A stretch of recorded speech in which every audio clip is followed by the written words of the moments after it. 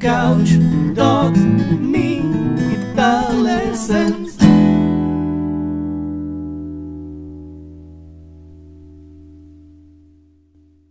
Hey there, LickNRiffers, how are you doing? Welcome to another awesome fingerstyle blues lesson right here on LickNRiff, in which we'll continue to explore fingerstyle blues in E. Now, we already covered the basic position, you know, E7, A7, and B7 over here in previous lessons, one of them being 5 awesome fingerstyle blues riffs you can take and use, and we already dealt with turnarounds in the 5 essential blues turnarounds lesson. So now I want to take you further up the neck to include these chords, these shapes you can use, as well as all sorts of 7th chord shapes and positions that you can take and manipulate. We're going to explore the neck together, and we're going to find out what we can do, because I want you to improvise. So what good is it if I just give you stuff to play? I want you to take the knowledge and apply it yourself. So, by the way, we also tackled Travis picking country style blues in the LickNRiff intro lesson, so you can check that out as well, because I'm probably going to use Travis picking for some examples as well. So, we already covered this.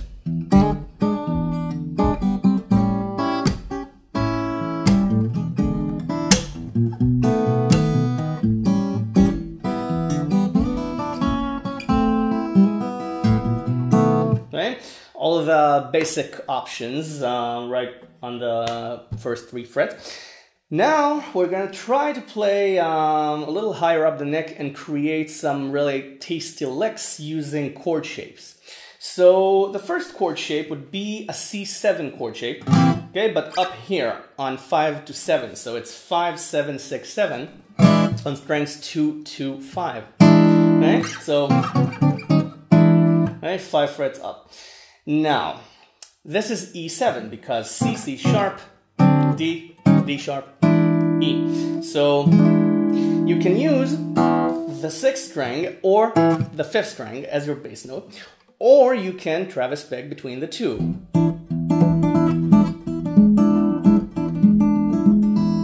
Okay, now you have a dual note here.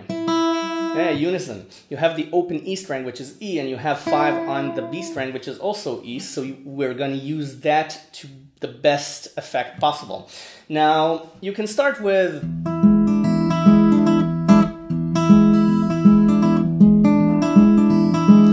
just exploring the chord with different arpeggios, or again, a shuffle beat.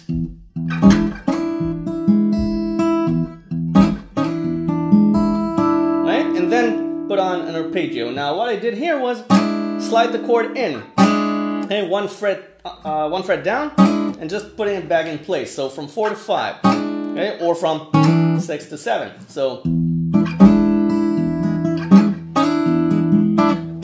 okay, now find your favorite expression of this. I don't want to impose any idea. I want you to find your own style. So,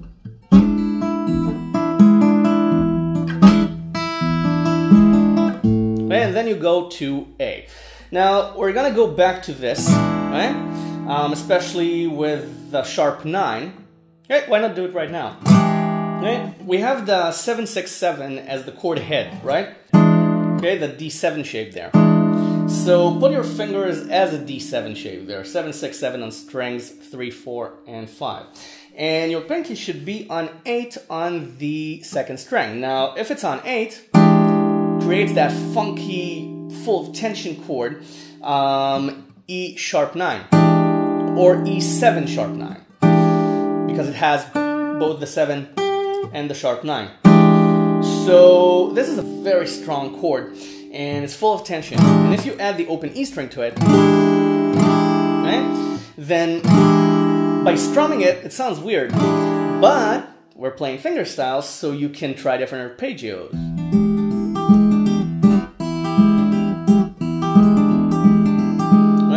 Travis picking. I'll get to shuffle in a second.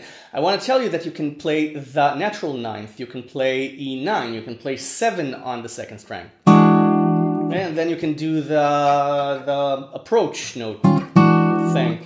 the chromatic approach, the chord one step down and back up. Now you can do it with. Okay, but with the sharp 9, it's better to just move this note to 8 and 7 on the second string. And you have the open E string instead of 5, or you can go back to the C7 shapes, so you have options. And you can use the unison there. Or you can play different licks. For example, 8 on the B string, open E string, 7 on the B string, open E string. Okay? And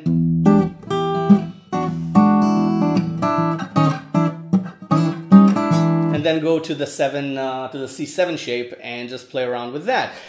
Okay, there are many different combinations, but again, I don't want to impose any idea. I want you to find your own approaches to this. So this is basically a toolbox lesson. Now, with Travis picking, it sounds something like this.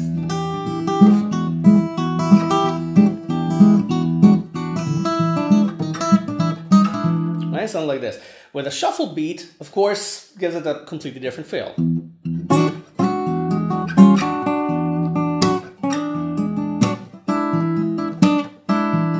It's a little bit problematic for me to shift between the two approaches, so give me a second to regroup.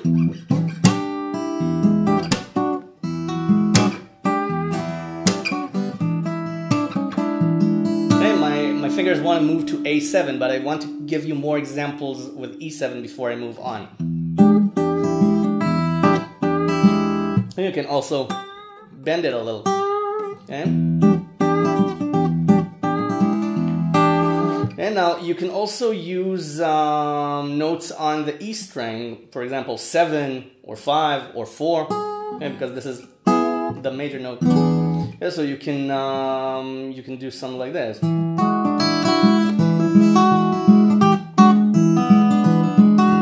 Okay, and the open second string is inside E anyway, so you can use that as well.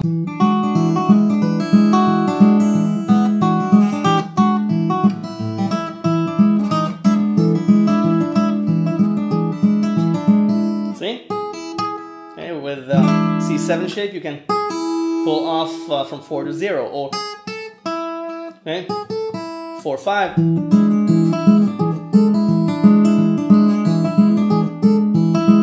Okay?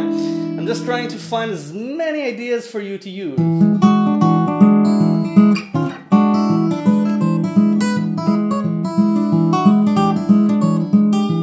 Okay?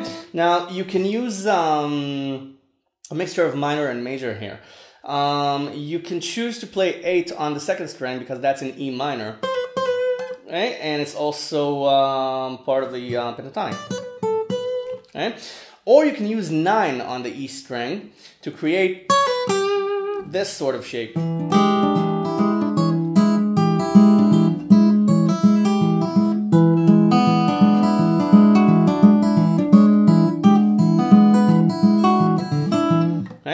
And it's time to move on to A. Okay? If you're used to the blues, you know, you can feel it already that you want to move to A. So these are a few examples with the C7 shape.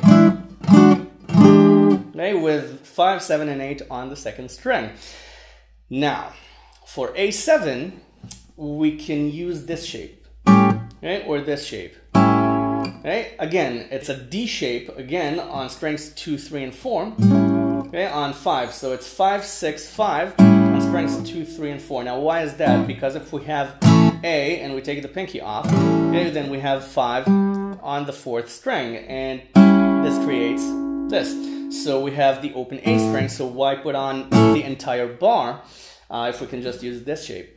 Now, you can bar for it on 5. I know I just contradicted myself, but I meant the full bar. Okay? While you can use 5 on strings 1, 2, 3, and 4, and just play this. Now, it all depends on what you want to achieve. Now, if you want to vibrate the chord, okay, then it's better to put on the fingers. But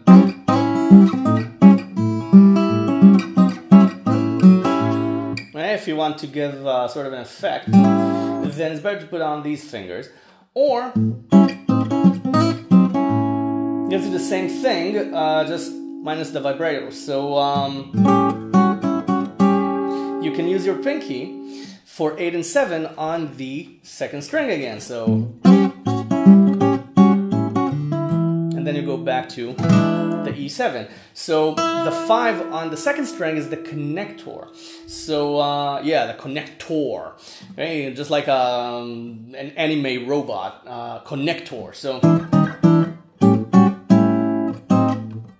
okay, so you can move it around. Now you can play again, Travis picking.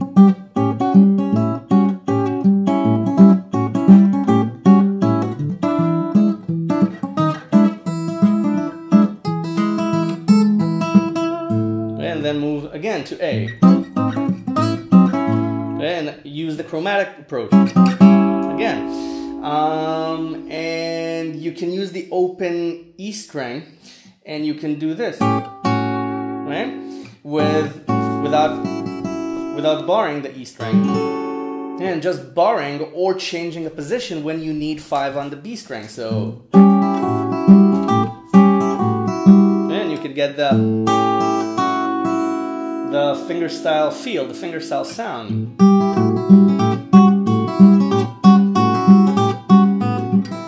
And then go back to C7 shape, okay?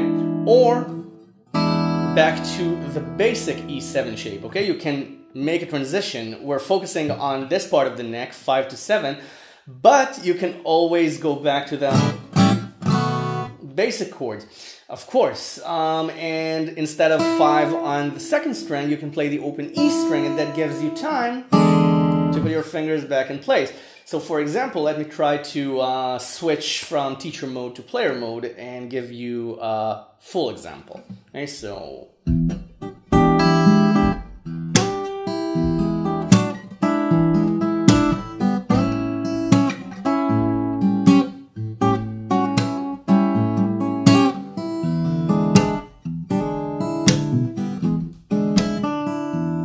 something like this. Okay, I'm giving you a simple example on purpose. I don't want to overcomplicate it. I want you to find your own method of playing the fingerstyle blues. Again, this is a toolbox lesson.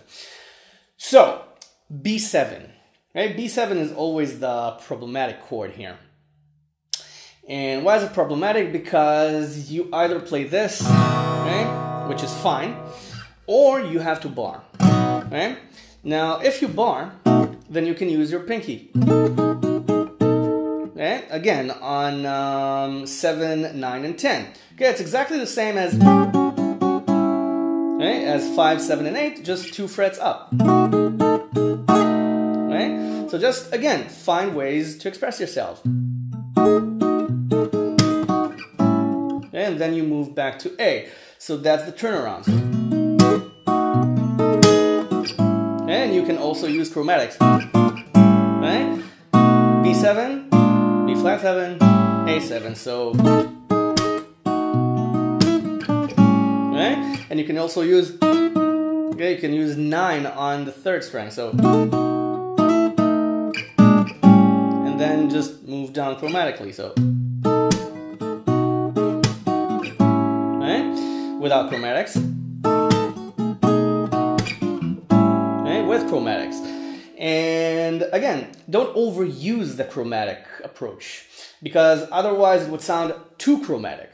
But this is music, so everything is relative, so you can ignore that and use as many chromatics as you want and call it a motif. Okay, that's why I say that I don't want to impose anything, because you're gonna make your own choices.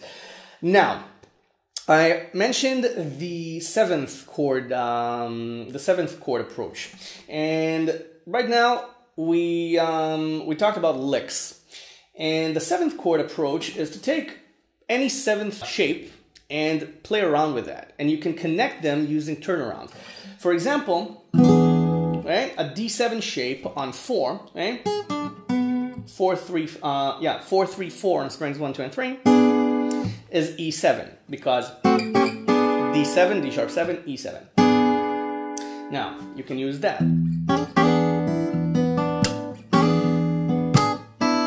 Then you can open the E string because it's in the chord.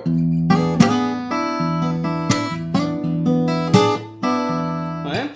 And you can do a chromatic move with 4, 5, 6, 7 on strings 1 and 3 to connect to E7 on 7. Okay? A shape minus the third string finger. So it's 7 on the third string. So you can play something like this.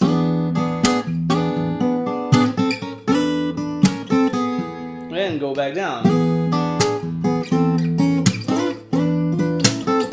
Okay, you can play around with the rhythm. Okay, you can play around with the turnaround itself. Okay, you can make it chaotic. Okay, and use chromatics. You can go crazy. And of course, you can use this shape.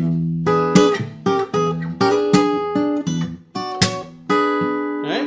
But if you're using this shape, it's better to use the 9th shape and bar strings 1, 2, and 3 on 7. Okay? And then you have 6 and 7 on strings 4 and 5. I'll explain why in a second. Okay? Because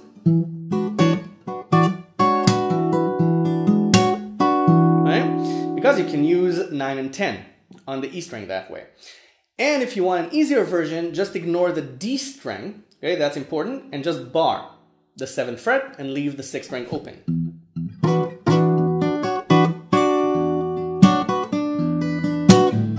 Okay, and then A7, or you can bar, by the way. Okay, I'm not barring you from barring. So you can use the bar if you like. I'm just giving you more options because the bar is the most obvious one. So,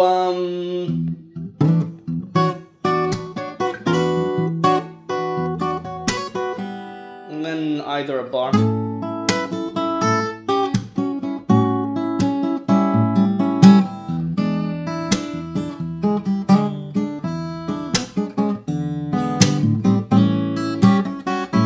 Now, I know I was supposed to move to B7, but I want to keep it going because, again, B7 is problematic. So B7 is the least creative chord here because, again, you're very, very confined to what you can do. You can also do this. The B7 here, the A shape, okay, and on 2. And then again go chromatically down, but this bar gives you basically the same options. Okay, the same options. Okay, 10, 9, and 7 on the 2nd string is the same as 5, 4, 2 on the E string. So why confine yourself when you can add a higher string and add that major sound, or the minor sound with 8 on the E string. Okay, now this is a little bit too much, okay, because it takes you out of the blues frame of mind, but you can still do it. Again, toolbox. Now, there's another 7th chord that you can use, which is this. It's the open 6th string, so you don't need to do this. Okay, on 12, you have 10, 12, and 11 on strings 1, 2, and 3. Okay, this is another 7th chord shape. And you can use it on 3 as well for A7. It's 3, 5, and 6. And you can use that as well. You can pull off. Okay, so.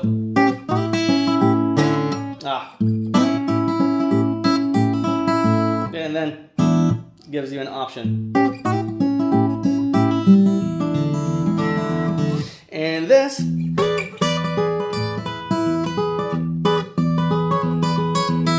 and you can play around with 10 and 9.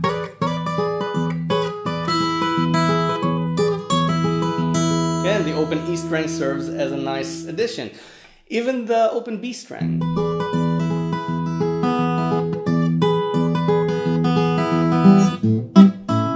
Okay, this is a little bit too much, in my opinion. But you can make it work with enough experimentation. I don't want to waste your time. I want to give you more ideas. So this is inside the pentatonic box of the 5th and 4th position. Okay, with 12, 10, 12, 10 on strings 1 and 2, and then 8 on the B string and 9 on the 3rd string. And this can be a really nice transition. Okay, you start with the chord.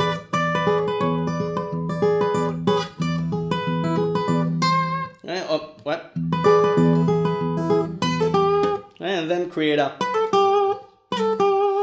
any sort of lick you want. And 9 on the 3rd string is inside the A7 shape on 9. Okay? Remember the D7 shape on 4, which is E. Now on 9, it's A. Okay, so you have another option. And you can use 10 as well on the 2nd string. Okay, to use as licks from 8 to 10. And okay, so and then if you want to do a turnaround sort of thing, it ends on 5 and 6. Okay, on strings 1 and 3, because again, look at the bar. Okay, you have the A major note here. It's not minor, it's not 5 and 5, so it's not or 6. Okay, because that's off. If you want, you can do 9, 10, 11, 12, because that leads you into the octave of this. Okay, the open 1st and 3rd string, which are in A7. So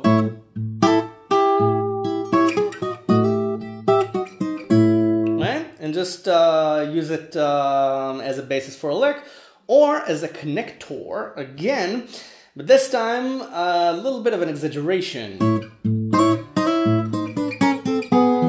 And then go back down to 4, back down to E. Now, it doesn't work as an example, but in the right context, it can be a really awesome lick.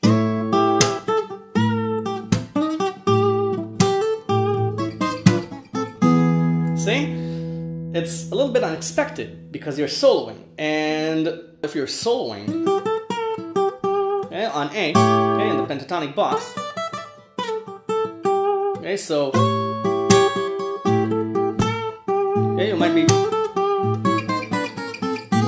and you can use that as a surprise ending.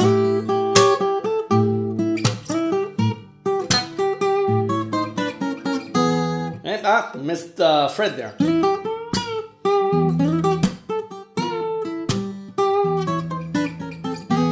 See? It's a really nice lick in context, and you can use chords as licks. And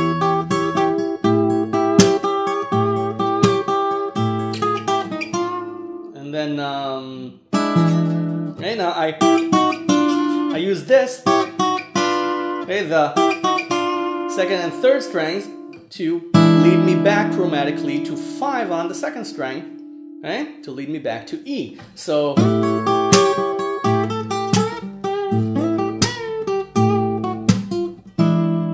can also use it as a lick. It wasn't a very good lick, but again, it was a basis for an example.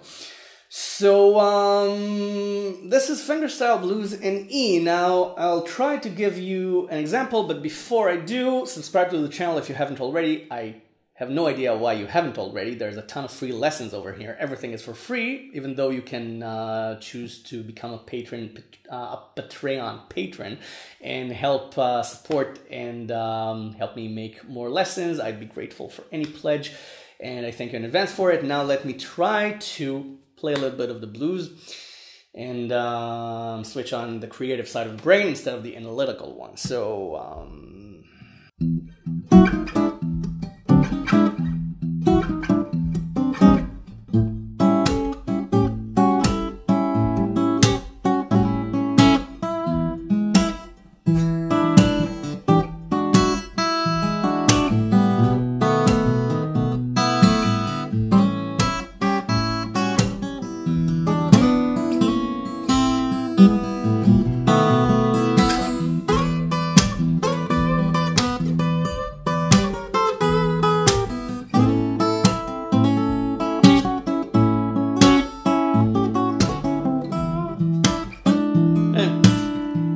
Still not feeling it, still feeling the camera. But as you can see, I'm trying different positions and I'm trying to break my own habits as I go along. For example, I started with complete chromatics. Okay?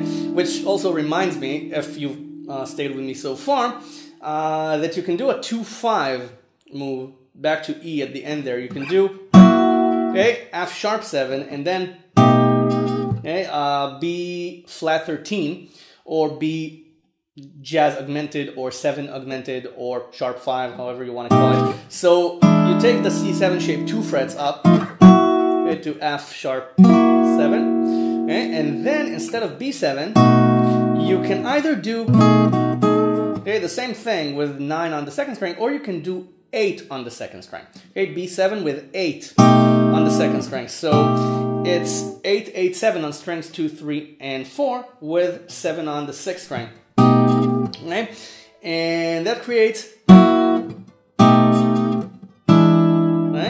a 2-5-1 move. Right, it's the 2 of the scale to the 5 of the scale to the 1 of the scale. So, and again, you can toy around with that as well.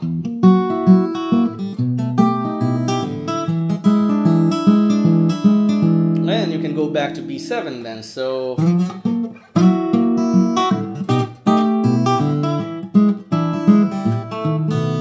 Go back. Not used to this shape anymore. I've been around here all the time, so yeah, you can also move chromatically or just the bass note.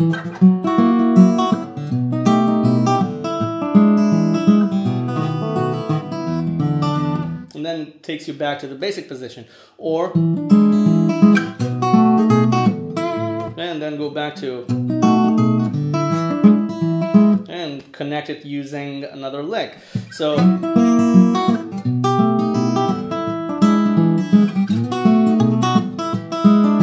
and then you go right back to the beginning. And that's what the blues is all about, exploration and improvisation. So thank you very much for watching. I'll see you soon in another lesson. Go improvise, have fun. Bye for now.